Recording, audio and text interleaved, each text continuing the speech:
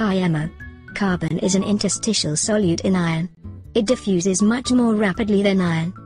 Is it possible to have a displacive transformation in which just the carbon partition? I think so, Lizzie.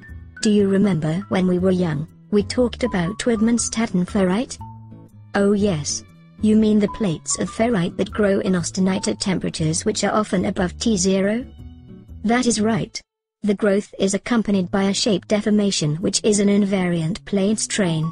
But two plates grow together in a mutually accommodating manner. I guess the puzzle is how the crystal structure change is achieved by a deformation, but the ferrite never has an excess concentration of carbon, which partitions into austenite. It is not that mysterious, Lizzie.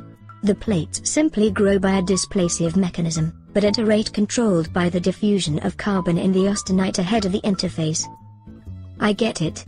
This is a paramilitary transformation in which the large atoms are displaced but the small ones partition so as to achieve uniform chemical potential.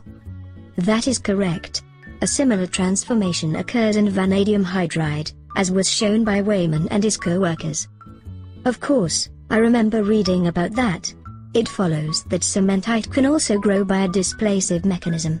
Carbon in that case diffuses towards the carbide as it grows. Yes, one should not be surprised to discover a surface relief when cementite precipitates at low temperatures. Enough talk, Lizzie. Aren't you going to Darwin College for lunch?